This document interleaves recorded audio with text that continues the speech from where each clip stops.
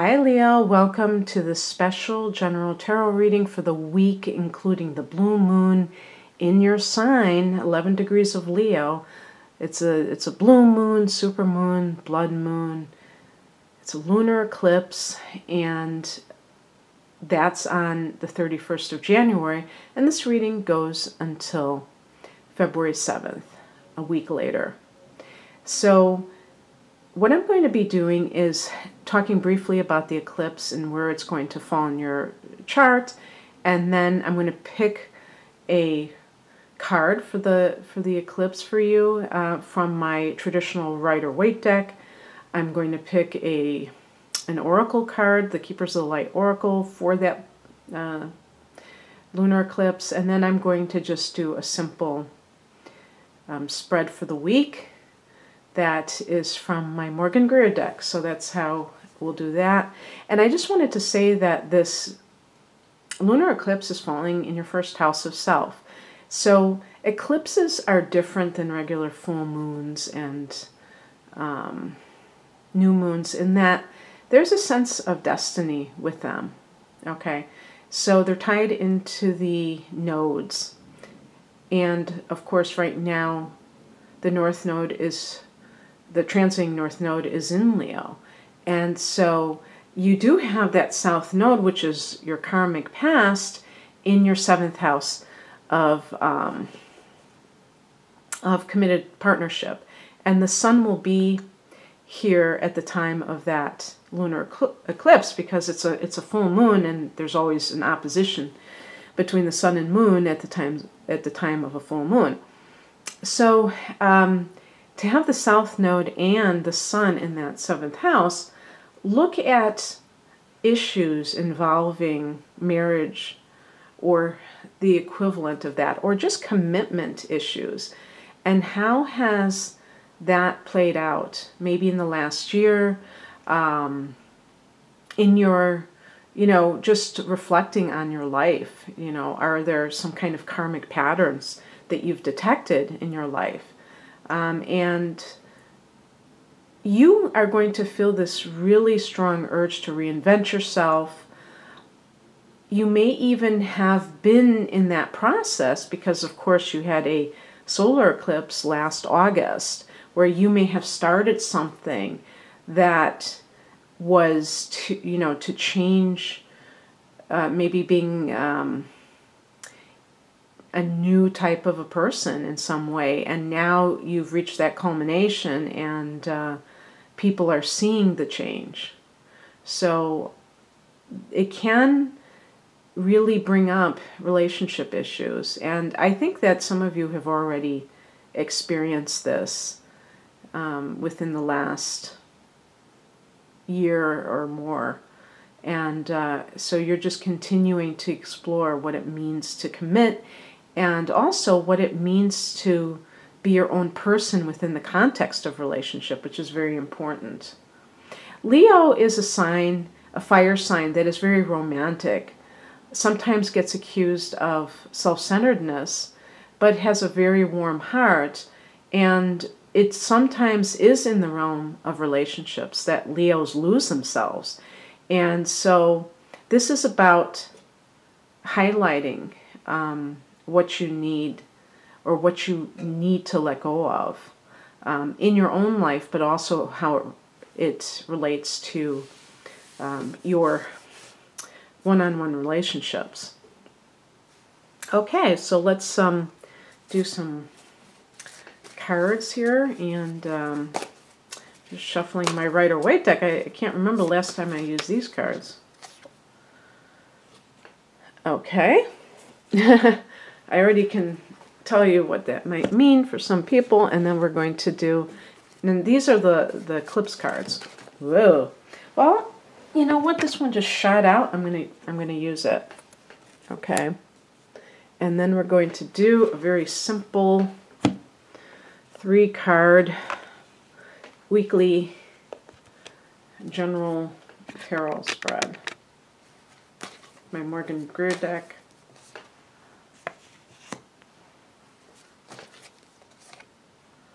Wow. Okay.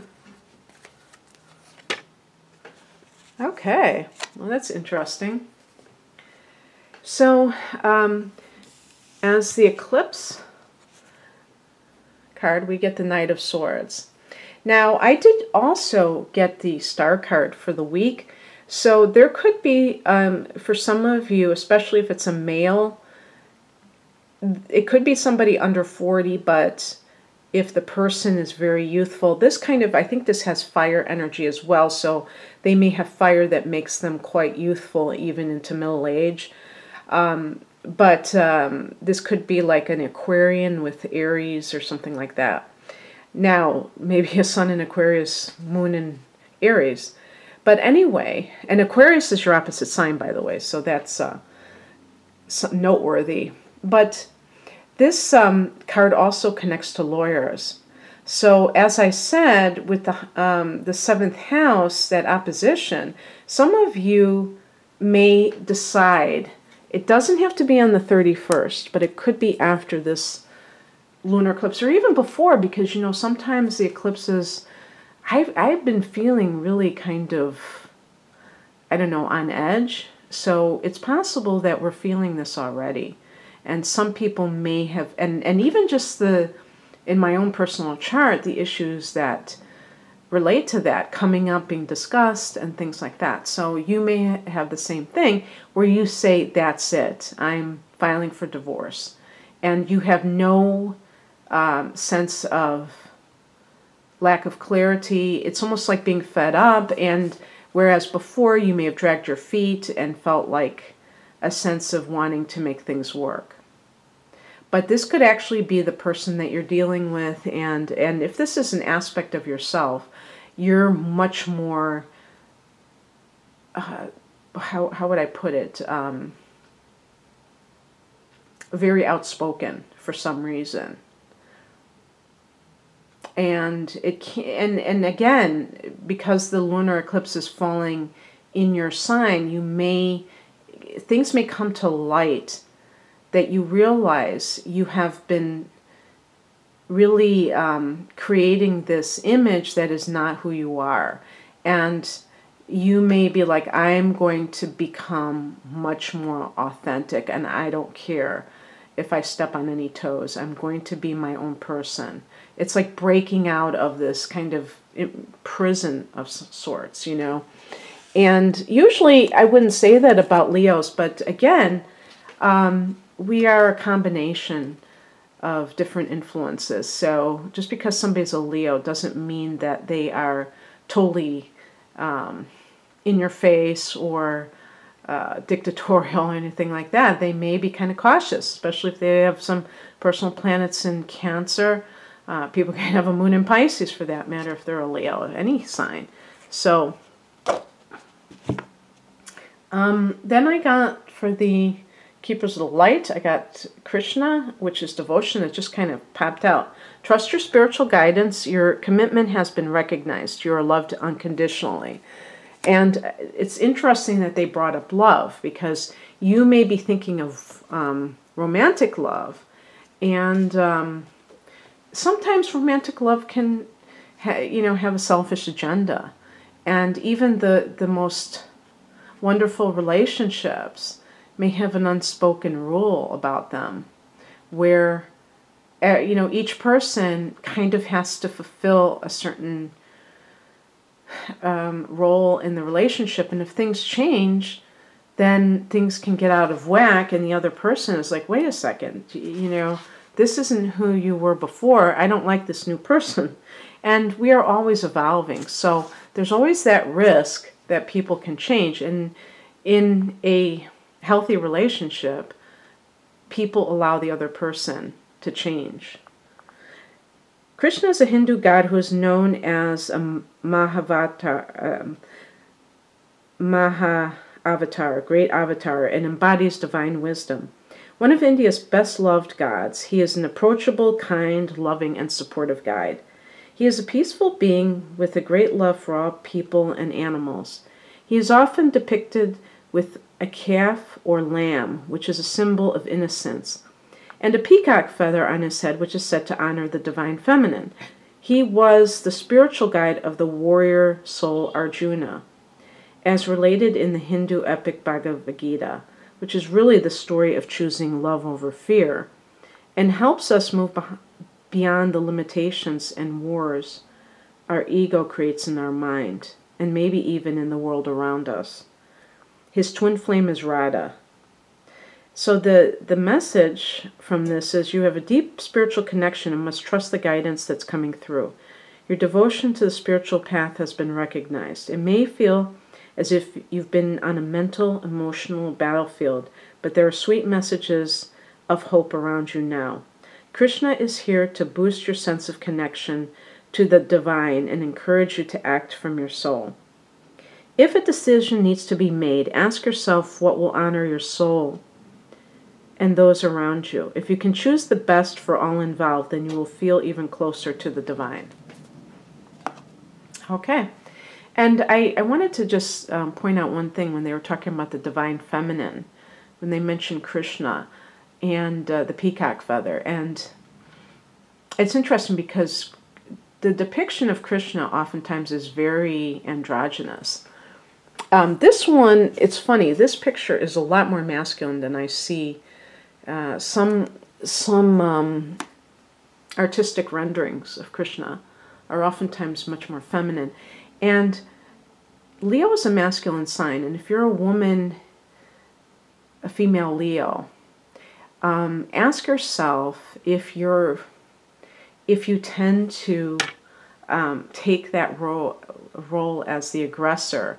Can you, is it very hard for you to be sometimes passive and allow and not try to push forward? Because fire signs oftentimes are very out there in the world, the yang force of promoting something, being enthusiastic or even impatient about something. And patience is a very yin kind of activity. And sometimes it can help not only to reflect and to sit back and to really examine your motives and your actions, like in a meditative, reflective position, but also in terms of not always having to go after things, but allowing them to come to you. So we're looking at just a simple past, present, future, and how it affects you in the week ending on February 7th. We have the star card, a card of healing. Something is healing. Something is making you feel like your spirits are lifted. You may have a connection with spirit guides or loved ones who have crossed over. Maybe you're getting signs from the universe that are kind of restoring your hope about something. And this also is connected to Aquarius, and that was why I mentioned it with the above cards. And right now, for this week, look for soulmate issues. You may, anyone that you meet and you feel a romantic connection with during this week, see if there is a strong sense of familiarity, a sense of comfort. Maybe you are reuniting with somebody who is from your past, because the Six of Cups can be, it's like taking a stroll down memory lane. This card, I believe, is connected to Cancer specifically. The other water signs are Scorpio and Pisces. So that may be something that is maybe somebody that is that sign, or just the simple fact of the emotions being stirred in you. There's an innocence with this card. It can also deal with children, so maybe you find out that you can have children after all. Leo is the ruler of the 5th house in astrology, and one of the aspects of the 5th house is conceiving children and children themselves. And Leos tend to be very good with children. So maybe the star card is you find out from the doctor that you can have children, and you feel this sense of joy about it because you have been fearing that you can't have them. And the outcome, the 3 of Pentacles, this is a work in progress. Pentacles sometimes can relate to your work issues, but any kind of project that you have, there's teamwork involved. You may be like trying to have a child and trying to, see that tangible results for your efforts. And there's just this feeling of you're embarking on something that has great potential, that has a great potential for a long-lasting situation occurring. So these are wonderful cards for you, Leo, and this should be a very high energy time for all Leos in their own way. I wish all the best for you. Enjoy this, this once in a lifetime eclipse, because from what I understand, with all the things that are going on, with it being a supermoon and a blood moon and a blue moon, it hasn't happened for 150 years. So that is once in a lifetime, isn't it? So if you'd like a personal reading, please check me out at rainandmoonastrology.com. The link is below. Otherwise, have a great week. Bye.